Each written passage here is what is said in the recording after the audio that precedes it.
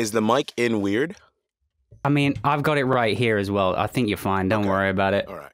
It means you're a professional. I wouldn't be too worried about it. All right, sounds good. I could also put it low if you want. No, you're good. All right, sweet. This is not a professional thing. Don't worry. All right, I think we should just get started then. Yeah, man, let's do it. It's the podcast of a generation with me, Miles Dobson. This week's guest, he's been a clone, a coven head, and a clan leader, but really he just wants butter in his coffee like the rest of us. Keston John. So Keston, hello. Welcome to the show. Very well. Thank you. Thank you for taking time out of your day to come and sit and have a drink with me. Yes. What are you drinking this morning? This is Silencio. Silencio. One of my favorites. Silencio is a tea? Mm-hmm. And is that an LA specific tea? It is. It's from a company called August Uncommon. Mm-hmm. And yeah. It's like a spicy pineapple notes. It's good. How long have you been drinking that? Maybe since 2014 or so. Oh, so time. Mm-hmm. Do you remember when you found it? Is it a core memory for you to just be like, and then my life was changed? Yes. Someone sent me a free tea. It's like that was their marketing thing. It's like, oh, you just send a free tea in. So yeah. Was that like the benefits of being a quote big deal, as people just send you random samples of tea? No, that was August's thing. And so yeah, got this tea and I was like, oh my God. Yeah, and it's been your life has been changed ever since. Ever since. I don't have that because I'm in Toronto and they don't ship it here at least in enough time for us to do this. So I'm drinking Heavenly Cream from Sloan Tea. Oh, I'm jealous. I can send you a packet if you want after the show. It's very lovely. But I do think Earl Grey I'm gonna have trouble at the end of this. with the amount of Earl Grey I'm drinking now, it's gonna be, because I'm a weakling when it comes to all of this stuff with caffeine and everything. I'm just like, I've already had a coffee today. I cheated and I had a coffee. Yeah, so I was like, Earl Grey is not going to get me going. It's not going to get you going. Nah. I mean, I'm the worst Englishman now. I've been in Canada too long that now I have to have a coffee before I even, and like you said Earl Grey, you said tea, and I was like, oh God. See, I didn't grow up drinking coffee. So no, no, not at all.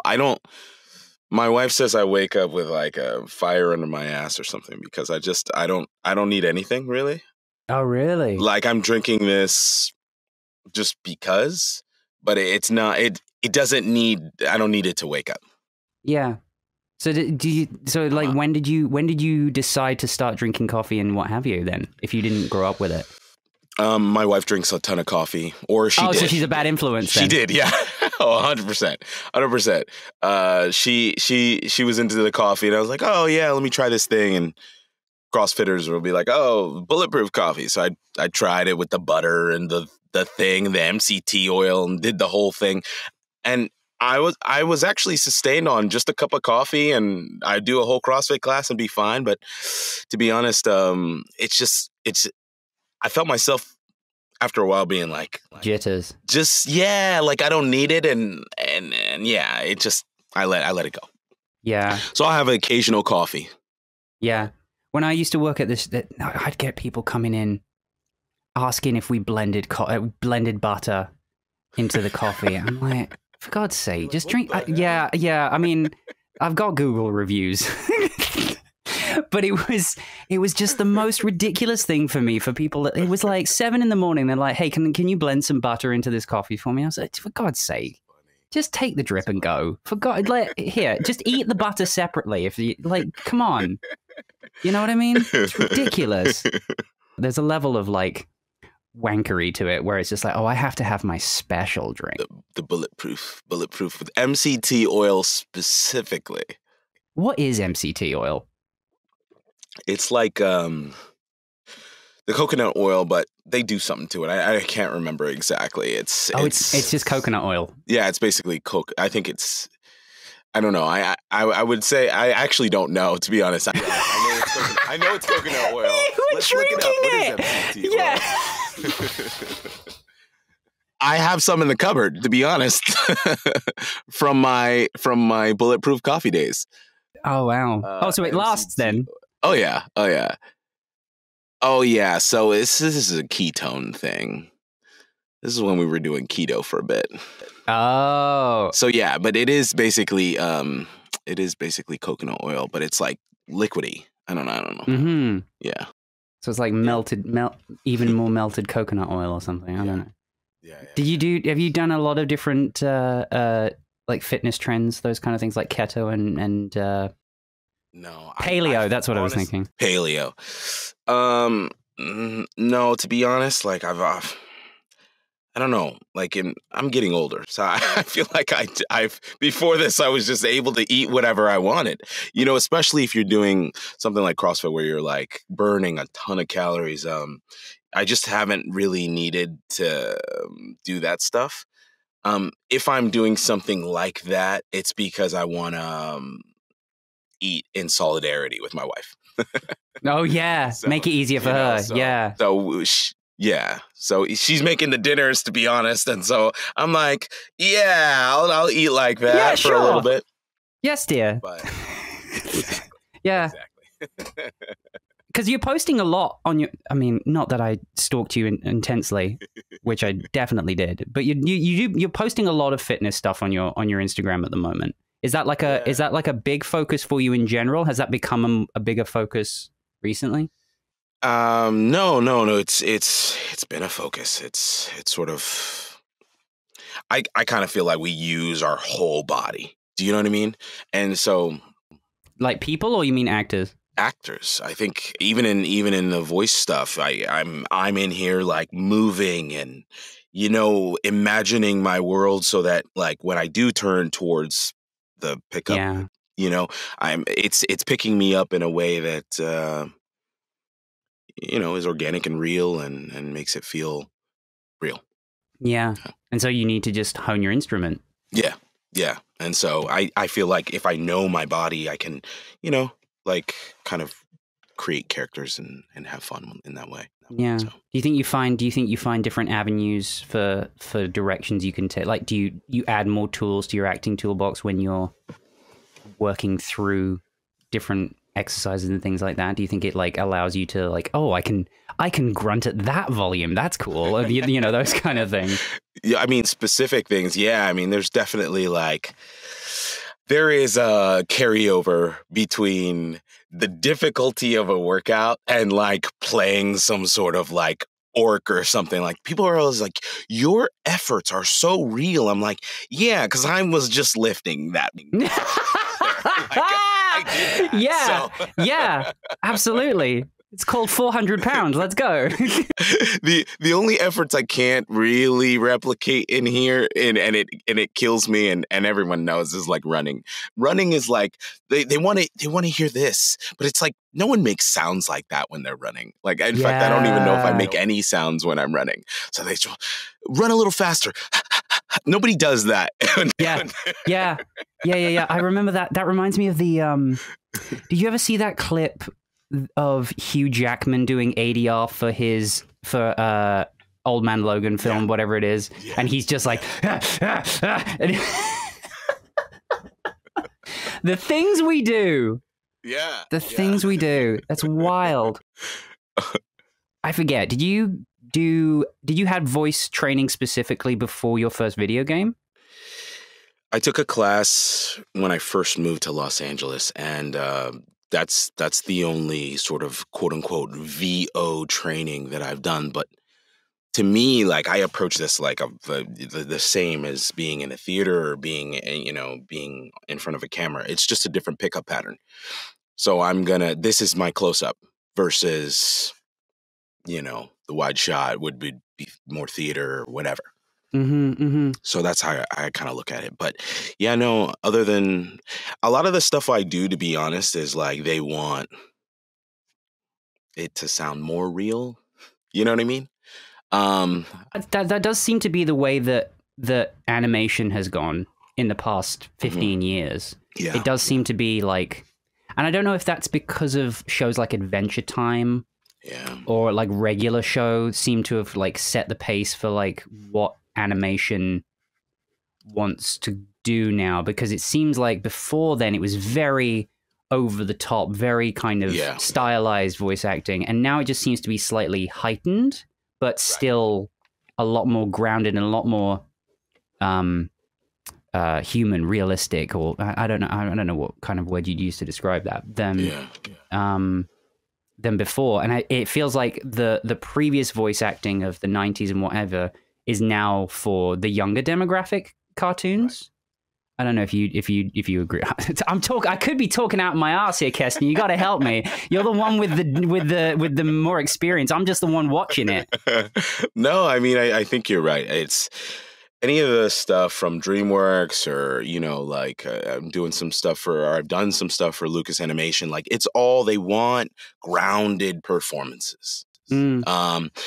Even the kids shows, or kid shows. She-Ra, we'd always finish a scene where I was like, just getting into it, and then we'd all freeze and be like, for kids, it's because it wasn't, the acting is not for kids. In fact, whenever I'm in a session and they say, oh, can you do it, take a little bit. I was recently in a session, they're like, take the growl out, it's for kids. I'm like, no.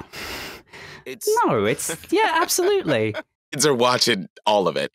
yeah, absolutely. Like, God, the weird stuff that came out when we were kids. Are you kidding me? Like the what's that? The claymation thing they did with the wrestling thing? Yeah, or God, Celebrity Deathmatch. Are you kidding me?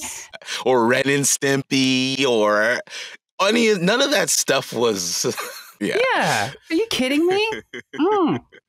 And it's like I don't know. I think that's a bit of a cop out. I don't know if you agree, but like for me, there's people saying like, oh yeah, well it's for kids, so you don't have to. It doesn't have to be like grounded as much, or it doesn't have to be like doesn't have to make as much sense. It's like I don't think that's true. I don't subscribe to that. Some of the best television ever made has been in animation. Like Avatar, are you kidding me? Last Airbender is still up on IMDb in the top 10 of all-time greatest shows. I think it beat The Sopranos on IMDb. Yeah. And I mean, I watch a lot of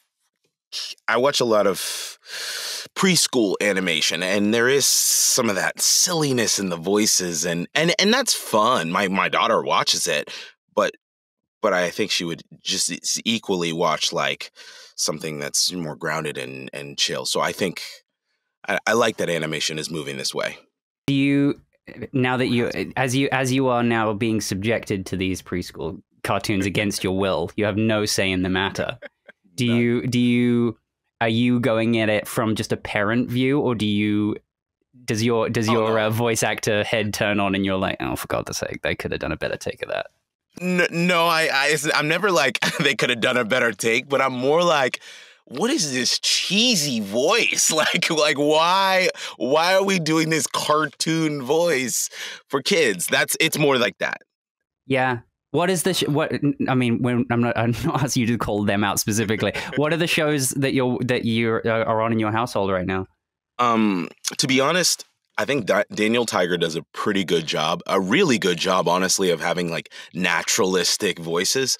It's based on their whole Fred Rogers, and catalog. But there's a few other shows on PBS Kids that, while they're teaching her a lot about dinosaurs, more about dinosaurs than I've ever known in my entire life, some of the characters' voices are just like, for kids, and that's fine. That's fine. Like, she enjoys it. She loves it. Like, I'm not the audience. So. You seen any Bluey? I have seen Bluey. Yeah. What do you think of Bluey? Because that's a different take. That's a different take on the way that they do. It seems very kind of goes back to what I was saying about like that a far more naturalistic. Yeah.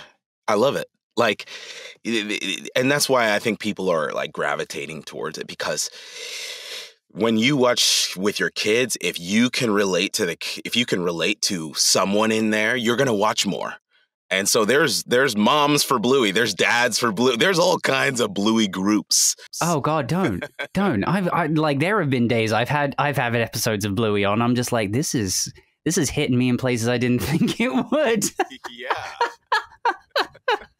Yeah, I think and that kind of, if I can be a really professional host for a second, that I think that takes us very nicely into the representation of the shows that you've gone on, because it does feel like the voice shows that you've worked on have been definitely trying to pave the way for far more representation, not only for kids but just for people in general. And do you think is that? I mean, obviously, as an actor, we just say yes to a lot of the stuff that comes in. But do you try to make conscious choices to gravitate more towards things that bring that representation? I mean, definitely. I mean, I don't audition for everything. I mean, I'm sort of in a place where, like, the agency that I'm with, they send a lot of stuff, and it's such a beautiful thing to be like, I don't audition for it all because it doesn't all make sense for me. Do you know what I mean? And the things that come in and the things that I book, I just think, you know, they align, and so, you know, I'll do them or not, just depending on if they don't align or if it's something I want to do. So yeah, Shira was sort of a blessing. It was like my maybe my second job. Mm-hmm. Yeah, second voiceover animation anything. And the agency I was with before, they never sent me anything animation. They're like, do you think you maybe want to try this animation thing? Because I was doing strictly commercials. Like, I was booking all their commercials. Any commercial they'd send me, I was working on, or video games. And they weren't sending me any animation. And I was like, yeah, sure, you know. And now that's mostly what I do. Was that including the video games as well? Did that come after the commercials as well? No, so that other agency I was with, they were really only sending me commercials and video games. And it wasn't like video games with nuance. It was like, and I was just starting out, so I was like willing to go into a session for 4 hours and scream my head off, "Get down!" You know?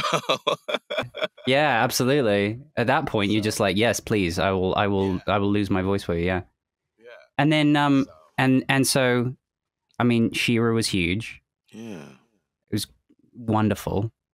And then you go from there to Owl House, which is the only reason that I actually wanted you on the podcast. I got to be honest with you.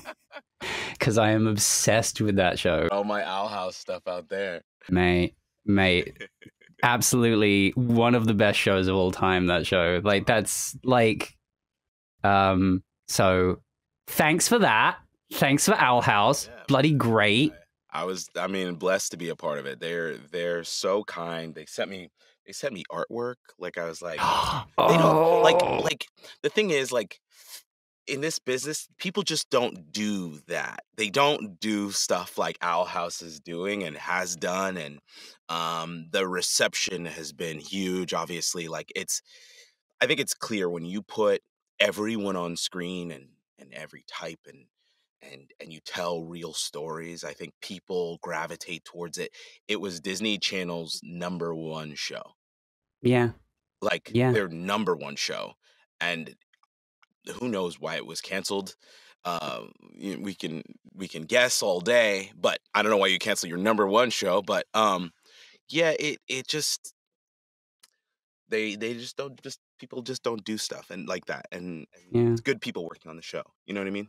So why? Okay, so you've been in it. Why do you? Because I think the three that stand out to me recently were She-Ra, Owl House, and Infinity Train. I don't know if you watched any Infinity Train, but they are. It's a wonderful show, but it got canceled again. HBO canceled it because they said that it wasn't. It couldn't find its audience, but it has, very much like Owl House, it has that huge audience. And I just wanted to kind of get your take on where's the breakdown? Where do you think, what is it? Is it merch sales? They can't find an audience for merch? Because I know that used to be a thing where if you couldn't make a toy out of a popular character, then the show wasn't going to get picked up. But then, is it just algorithms now? Do you think? Sure, Is it some guy sitting on a hill saying, "No, it's not me. The children are wrong"? Like, what do you think it is? Honestly, whatever's going to not lose you any work. No, I mean, listen, I can't possibly know why people do the things they do. It In the Dark is like one of the number one shows, like as far as like when we premiered on when season 4 premiered, there's numbers that came out for viewership, and we were with the new, like, almost 1 billion hours of television. Number 2 only to the new Game of Thrones spinoff. So, and that was canceled. So I can't possibly know why execs do what they do. In the case of Owl House, it boggles my mind, like why you would cancel sort of your number one show. But honestly, I think maybe there were execs that had problems with the themes. As much as you might champion inclusion and say, hey, like, yes, if you have, groups coming to you and saying, hey, like, we have a problem with this, you may just be like, you know what, this show is too much of a headache, or what have you. And I can't say that that's what happened for sure, but why do you cancel your number one show? Like, it's like, that's the number one show on their network, like Disney Channel, not Disney. It wasn't on Disney Plus. So I don't know why people do things. It usually comes down to money, right? So. And then that takes us to now. We're recording this on the 13th of July. Yes. Where they're voting to strike. SAG-AFTRA is voting to strike, and because of the negotiations with the AMPTP. Yes. Yeah. And streaming services specifically. It seems to be centered around streaming services more than anything else. Streaming seems to be the real... streaming and AI seems, certainly with the writer's strike, seems to be the real demon in the room. Well, for sure. Do you... I mean, I know that because you've been pretty driven when it comes to union support for a long time. Do you find that this is an obvious question. Do you think the unions are in the wrong? No, I'm kidding. But do you what's your take on, like, the AI and the way that streaming has gotten in terms of the algorithm and stuff like that? I mean, AI is inevitable, right? Like, the father of AI, it's come out and said that basically, I mean, we've all seen this movie. It's called iRobot. It's called, Terminator. Like, we've all seen this movie. The father of AI came out and said that, like, it needs to have some parameters and some controls on it in order to, and so that, like, it's not cool for a voice actor to go on a website and their voice has been taken and now digitally created, so someone doesn't need to hire Keston anymore. They can use Keston's voice. That's literally your voice. Like, it's just, so the parameter, there needs to be parameters on it, and there needs to be, it's inevitable, but I don't mind making something. I mean, it happens all the time. I get residuals for things that I did in, when I first started in 2007. That's great. So just pay me. You know what I mean? Like, absolutely. Make it in a way that, like, sure, you can digitally recreate my voice, but I mean, I need to be paid or compensated in some way for my voice existing in the universe in perpetuity. And so, I think it's definitely at the forefront of our fight with the producers, because we don't want AI writing our shows. Like, nobody wants that. I know it sounds good right now, but when the human soul is taken out of performance and out of writing and out of Yeah. I mean, everything that you could possibly do, except for maybe, I mean, making a meal plan. Because I've seen people using it for that. The meal plans are good. Yeah. Yes, Yeah. it's like, oh, put in all your ingredients and then tell it what you want to do, and it'll make you a meal plan. Great, that's fantastic. Like, have AI do those kinds of tasks. But to be honest, when you take the human soul out of art, like, good luck. And I think I do think that we'll eventually get to a point where we will start fighting back against some of this stuff.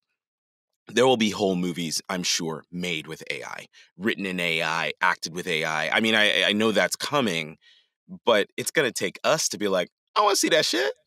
Yeah. And say things like that and to feel like that.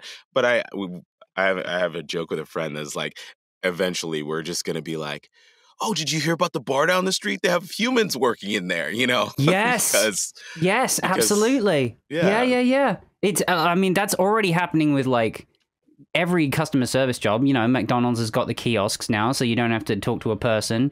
Coffee shops have got robots that are, you know, your Starbucks vending machine is basically a Starbucks barista now. Yeah. And it's going all the way up the chain. What I love is that you have people that are now, you know, like property lawyers are getting upset that this AI can just write a lease agreement for them without you needing to pay a property lawyer.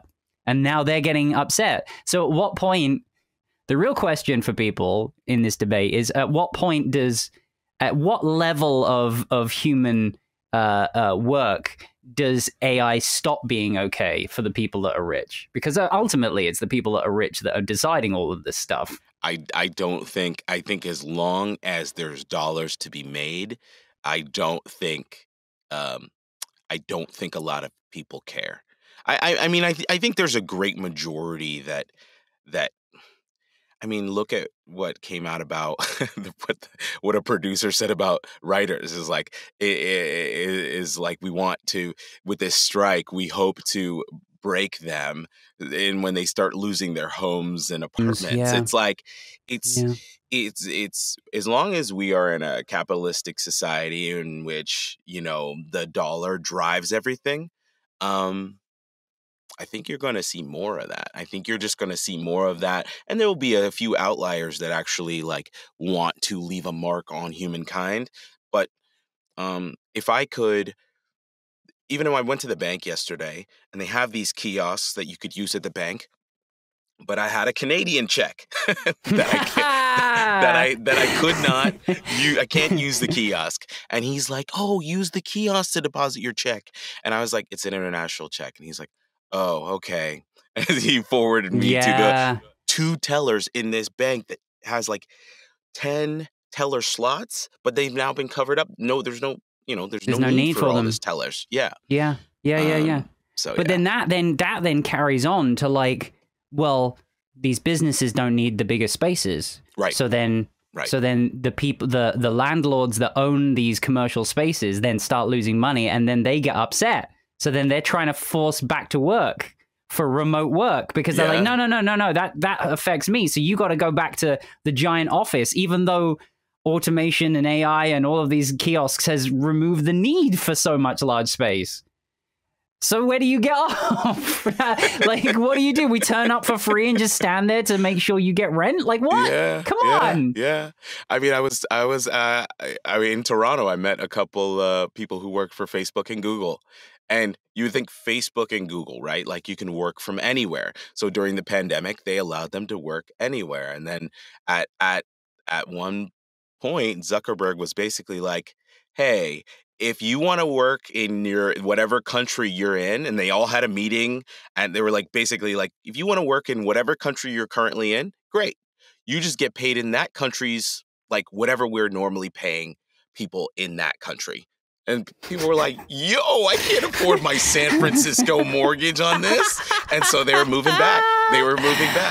Oh, God. So it's just like, it makes no sense, right? No. Hey, I'm going to pay you less because of the region that you live in. It makes no sense. But I don't know. It's like, we live to fight another day, I guess. Yeah. Like, what do you do? Like, what? I feel like there's going to be an end game at some point where either AI is not. It's certainly a good tool. Like ChatGPT is certainly a good tool for helping people get their work done. Yeah, I don't 100%. think it replaces the person. No.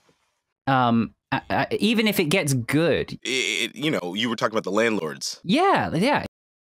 When people start, like, that's not an excuse. That's not a replacement for legal service. Do you know what I mean? I don't care how much. So ChatGPT and AI's read the entire internet. They've read pretty much so many books that have been online, whatever. It doesn't really matter. It's not a replacement for because I have to put in the right information. And so when people start getting sued or the right information's not in those leases or what have you, I think then people will be like, oh, crap, like, let's get the human touch back into it. It's going to come down to money, I think, at the end of the day. Is like when it starts affecting money, then... That's my rule that I hold very close to me, is that people don't learn until they lose money. Mm-hmm. That's my like one rule when it comes to working with bosses or friends or anything like that. People won't learn, especially when it comes to like big decisions, unless they lose money. And it's certainly like, you know, saying that it would have cost the networks, the AMPTP. That's who the writers are striking against as well, isn't it? Yes. Yeah. The AMPTP has lost more money now from lack of content than it would to just agree to what the writers were asking for. They're asking for what is equivalent to 1% of what is made. The money that's been made in the last, you know, since the previous contract is, you know, obviously, like, if you invest in any of those stocks, you know, the money that's been made has been great. And the writers and actors just want a little piece of it? They just want to be able to, like, you know, they don't want to have to be gig workers. And so if I do a show and it blows up on Netflix, I should get residuals. This is how this business has always been done. And if you turn creatives into, I personally feel like if you turn creatives into gig workers, they can't afford their life. Absolutely. So, yeah.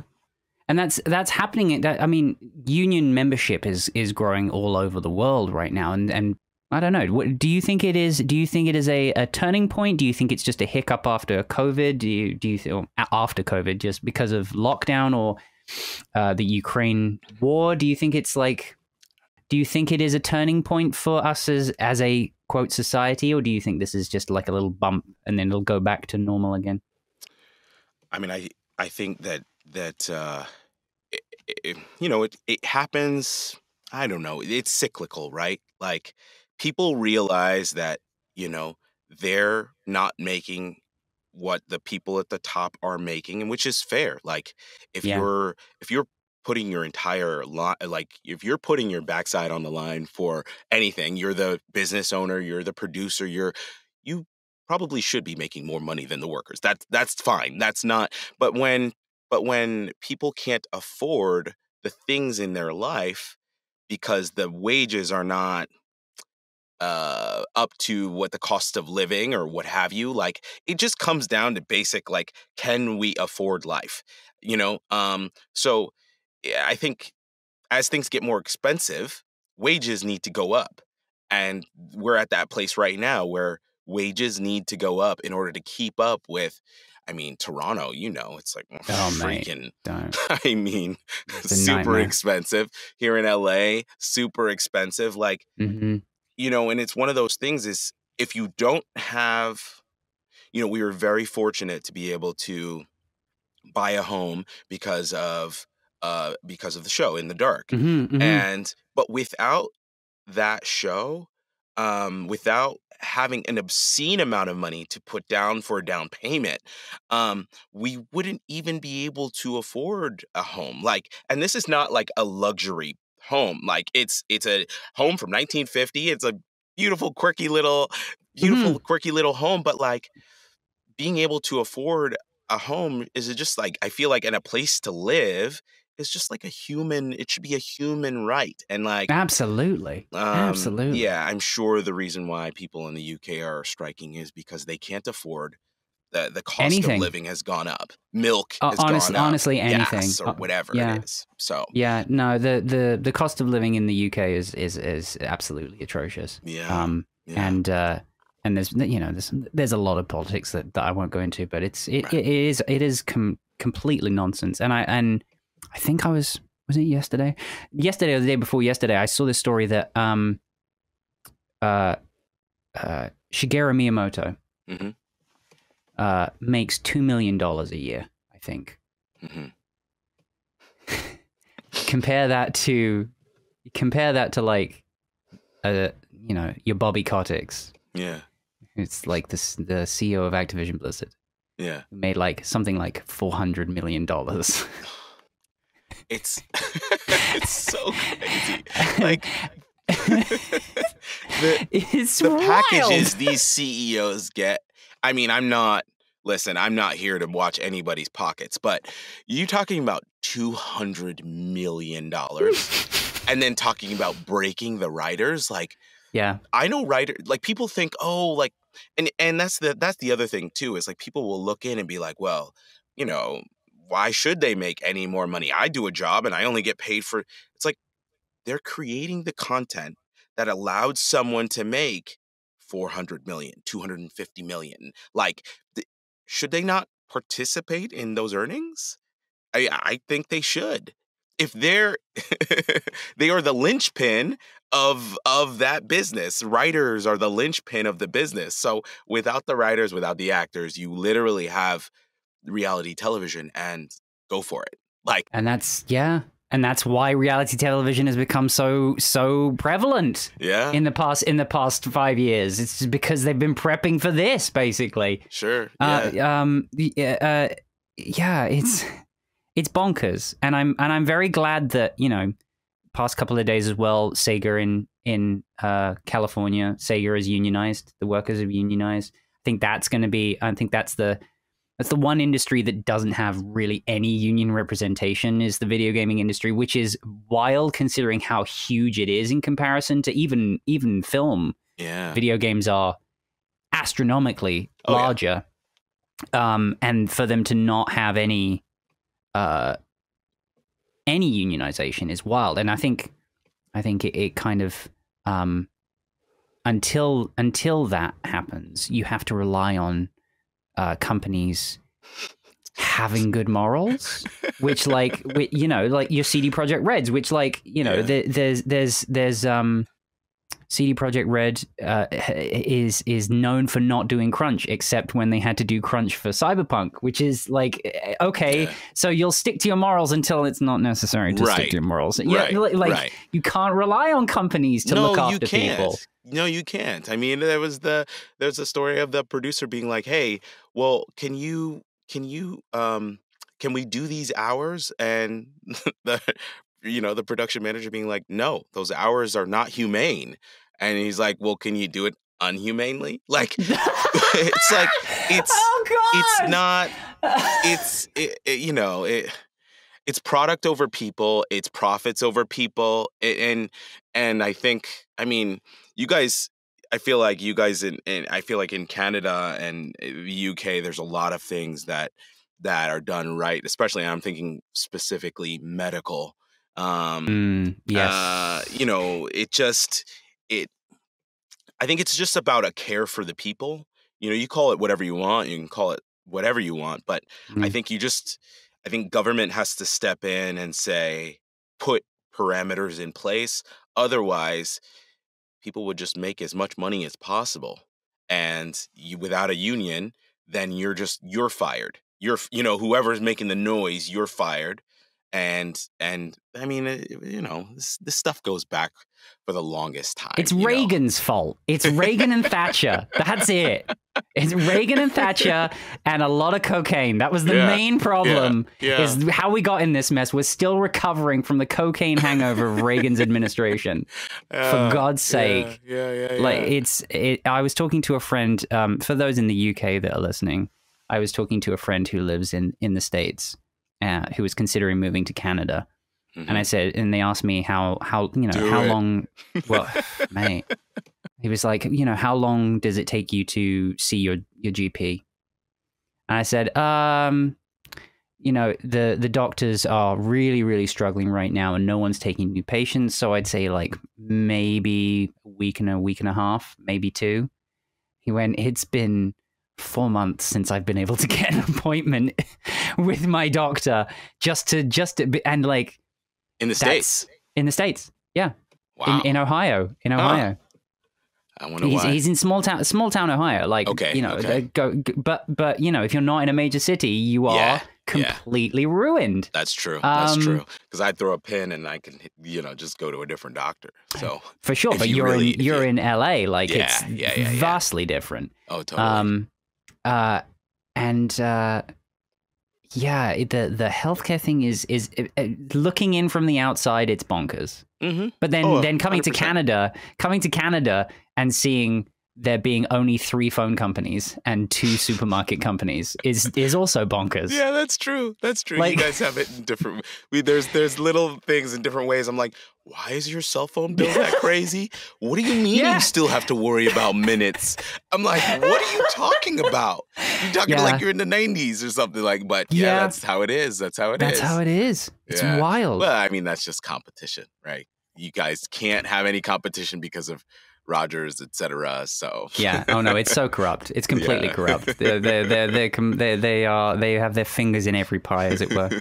Would you ever consider moving the whole operation to Canada, maybe Vancouver or something? Hell yeah, we've already discussed that if the right opportunity came along, we would. My daughter's Canadian. So yeah, she was born there, season 1 of the show. So I've never been to Vancouver, but Toronto in particular just felt like outside of winter. It felt like outside of those months, it felt like home. It felt like home. I can't do winter, man. I can't do winter. Thing.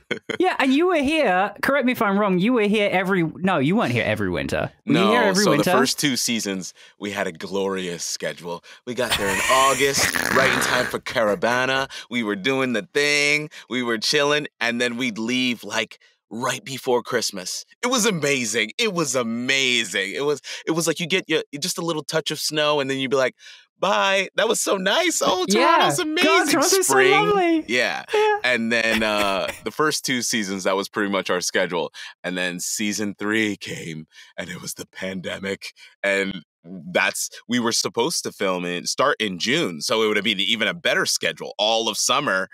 But then, pandemic came and pushed us back. And then those last 2 seasons, we started in October, just in time for like, you had to be in your place October 15th. So miss all of fall because you had to be in lockdown for 2 weeks, and then wake up into winter. And that was just a hard winter. All of winter, a touch of spring, and then back home. So those last 2 seasons were not my favorite as far as like weather goes. But we've talked about it. I mean, my wife is from Pittsburgh, so she feels more like at home in an East Coast city.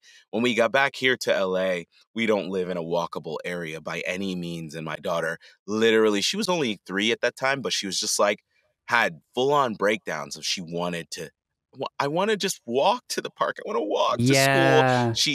The walkability, obviously you can find that anywhere. You can find that in LA, but it's not as prevalent as Toronto and it's more expensive, I imagine, to be in that walkable.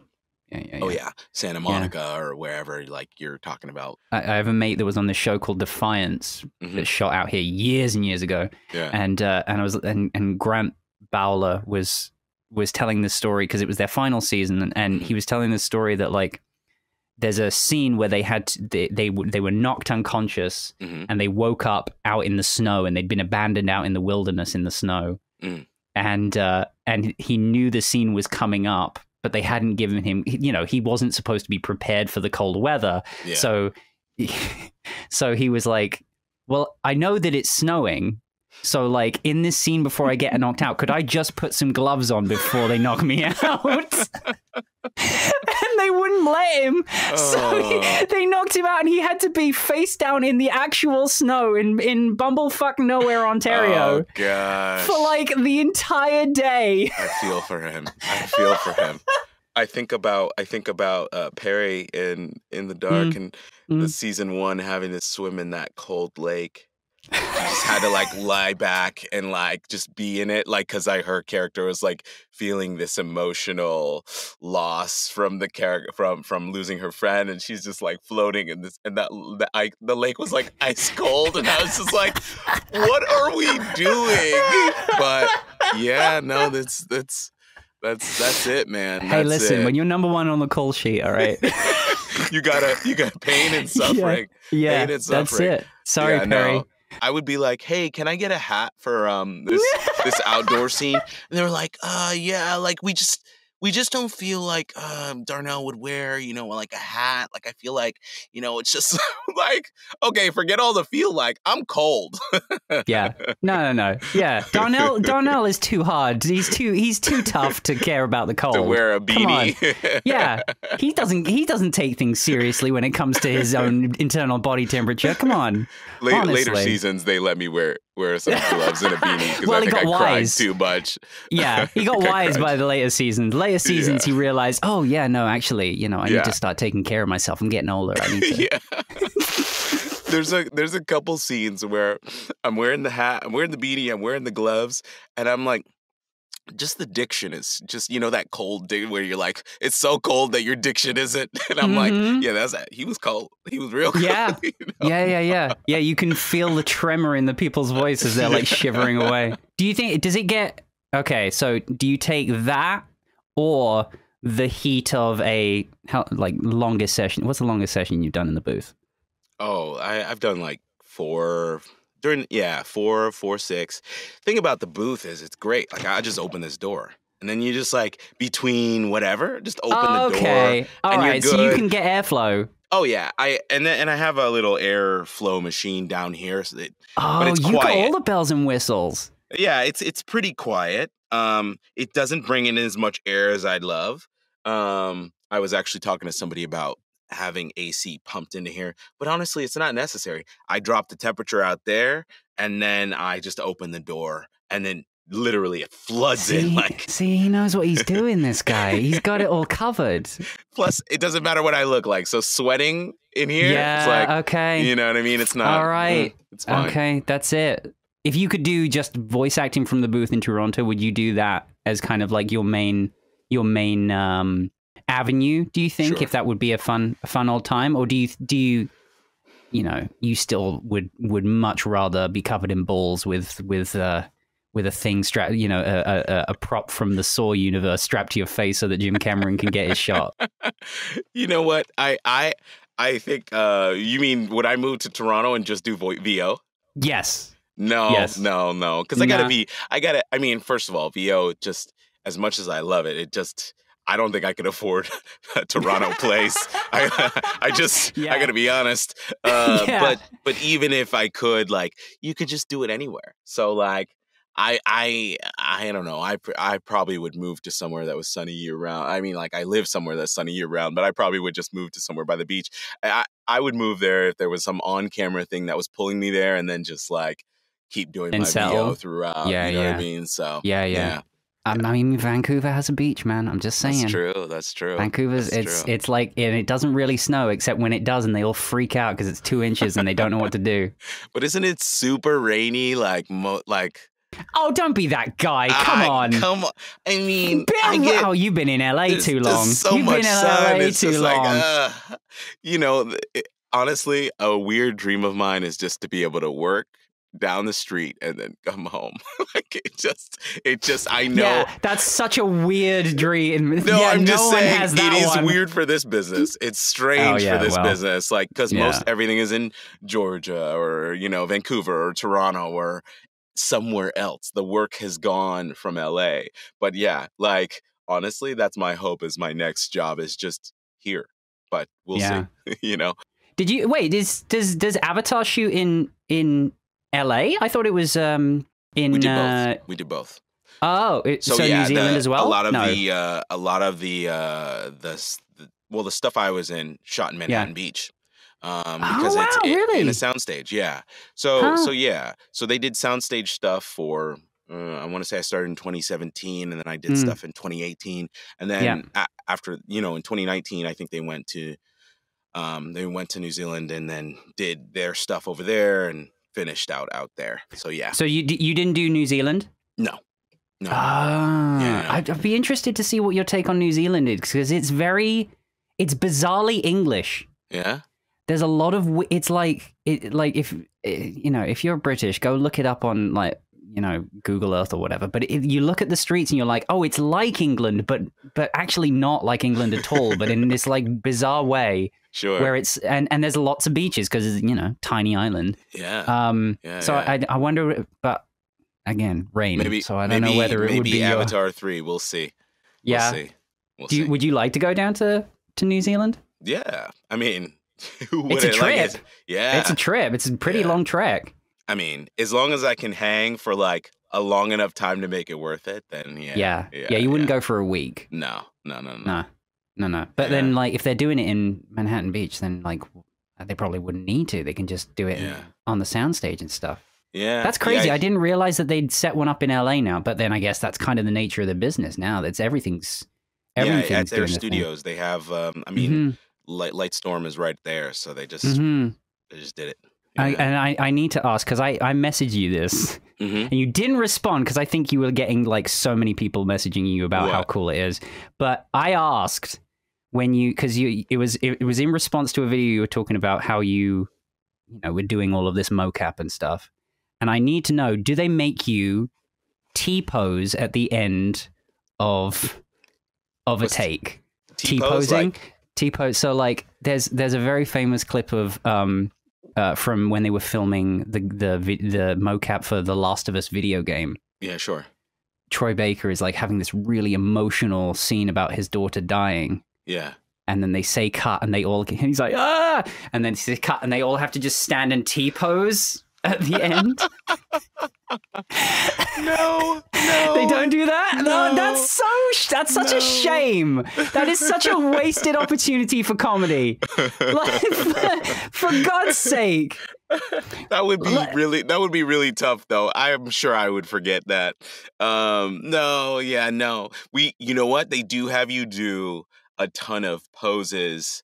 I can't even remember the range of motion. They call it like range of motion, whatever. So you're doing all that stuff, reaching down, whatever, T-pose, all that stuff, before you get to set. And to make sure that everything that the computer's picking you up in the right way. Oh, so that it's more just for testing the tracking than anything else.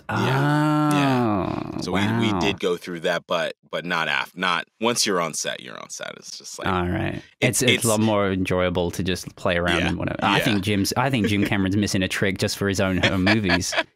It's just like have everybody set up like that. Yeah, at Christmas he's just like, I just want to see Keston T-pose again, and he just pushes his button, and his $90 million screen comes down, and it's just you T-posing at the end of a scene. That's what I do. Comedy. Yeah, that's why I do it. I'd hire everyone just to get people to T-pose. Like, we don't have to do that anymore, Miles. It's fine. Listen, we're doing it. Whose movie is this? It's mine. We're doing it. Do you have time for an advice question? Can I keep you for a little bit? Sure, yeah, man. Wonderful. A question here from Robbie. Okay. Next year, I'm heading for my GCSEs. GCSE is kind of like end of high school. No, not end of high school. So 15, 16, whatever that is. I don't know what that would be in high school, but the exams that we have at 15, 16. Okay. Quite daunting. One subject I'm very paranoid about is music. Composition part of it I find impossible, extremely difficult. It's not as easy to say work hard and revise as it's something you either know or you don't. And I feel like I don't particularly have great teachers. Any advice on how to get through this?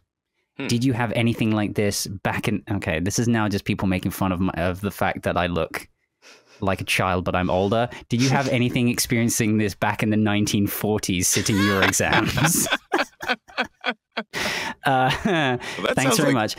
First of all, how dare you, Robbie? Secondly, Yeah, that's. I think obviously we can't help you with the first of all. I have to preface this. This is just our take. This is just our take. We are not licensed people to give advice, but you asked for advice, so we're giving it. And we also can't give you music advice. But I think I picked this question because I think it kind of ties into just talent, knowing when you have talent or when you don't, and if you are still committed to something, even though it might not be something that you're naturally talented at. Sure. And how you grapple with that. Have you ever had anything like that happen? Apart from no, because you're talented in every way. No, I mean, look. I think I'm thinking back to just I did like a semester in Germany and in college, and it there wasn't a test or anything like that. But as far as music goes, like it was Music Theater Bavaria was the name of the program that I did. Bavaria, wow. Yeah, I know. And so we I'm not a musical theater major, and so the timing of this song, this duet from Into the Woods, we did Agony, and it just wasn't on. And I do think like at a point everyone, especially all the teachers, sort of gave up on us as far as like, well, either it's better by tomorrow or you're not going on for the big production or whatever it is. And so like you could see that the professors from Miami had sort of given up on us. They were like, these guys are actors, they're not music theater people. And literally me and my roommate, we went back to the hotel and we just worked that shit. We just worked it. We worked it. We worked the timing. We said, okay, well, what are the notes we've been given and how can we work on this? We set up the metronome and we worked on it. And the next day we showed up to do it again. And they were like literally amazed. Like, how did you guys make this 180 turn, like this complete turn from being you won't go on stage to now we have to have you on stage because like the timing was there, but also the acting was there. Yeah. And I mean, we worked on it. And then I'm not saying that like, it's not about hard work. It's about smart work. So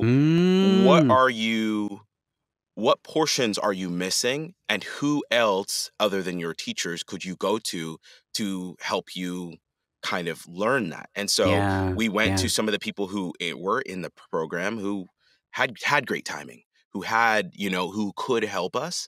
And they explained it to us in a way that made sense. Sometimes it's not just that you don't have talent. Sometimes your directors, or in this case, the people who are running your program, they are. I don't know about you, but a lot of my teachers did not do this professionally. They did it professionally for a while, and then they became teachers. Yeah. So a lot of times you got to go to the people who are actually doing it, and they'll be like, "Oh, here's how you." So get outside help. Get outside help and see if you can. Yeah. I think that's what, especially in creative, I think that's what I'm learning more and more is that you're not going to get anywhere on your own. It's collaborative. Art in general is collaborative. Even Hans Zimmer still has a bunch of people that he gets to do a lot of the work. Like you can't be a monolith when it comes to being creative. And the sooner you're able to, I mean, you seem, Robbie, to be able to understand your limitations already. You might be being a bit too harsh on yourself. You never know. Maybe the teacher has just not given you the kind of positive reinforcement that you need to feel like you do have talent. Sure. But like Keston said, talk to the people that are outside or the other people in the class, and maybe there's someone that just allows you to see things in a new light, or they interpreted the way that your teacher talked about it a particular way that worked for them, and then their interpretation is then what helps you, and that's kind of because you're not going to get anywhere just kind of like, it's not something, especially art is not something you can just hit your head against a wall and then it'll work. Especially if you don't feel like you're talented and you have natural talent for it. You have to find the ways that work for you to be able to understand it and to have that kind of eureka moment. And I feel like there'll be one moment it'll just click. It'll click in. It'll click in or it won't. And you know, I think there are people who, you know, in speaking about music, there are people who have perfect pitch and they can just they were born with that. That's a gift, right? It doesn't mean the people who don't have perfect pitch and have to work their ass off to get there are less talented. It just means that maybe they just have to. I mean, I know you said, Robbie, like you don't want to hear work a little bit harder, but it is. You may have to do more work to get to the place that the people in your class already are, but that's okay. And if you're not willing to do that work, or you aren't like reach out, like we talked about reaching out to different people, if you're not willing to do that, then maybe that thing isn't necessarily for you, but maybe you can just get to a place of passing and move on to the thing that does excite you in a way that where the work doesn't matter. It doesn't matter how hard you have to work. You're just going to do it because it's what you need and what you believe in doing. And that work will inform your art as well. Yeah. You know, the things that you learn that are unique to you and the way that you experience the things that you learn are going to be unique to you and will inform the kind of things that you end up going towards in your work. You know, as well as, you know, your own personal experience, et cetera, it's all going to inform things. So struggle is as good an influence on your art as anything else. And if it's something that you really, if music is something that you live for, then don't see struggle as a sign to give up. Just see it as more flavor for what you're writing. Go through it to get to it. That's what I say. You have go to. through it to get to it. There you go. That's a tattoo for someone's forearm. Yeah. Love that. Yeah. There you I go, live Robbie. my life in tattoos or bumper stickers type quotes. just put it on the back of a bumper sticker and I'm good. Yeah. Yeah, that's great. So what do you got going on, Keston? What can people look forward to? This is the plug moment. Oh, there's no man. jingle. You know, that you can talk about. That you can talk about, obviously. That's the thing is like, I can't, there's nothing that I'm working on that I can talk about because none of it's like necessarily like, I just finished doing ADR for, gosh, I can't even remember it right now. God, that's so bad. He's a professional, guys. Yeah.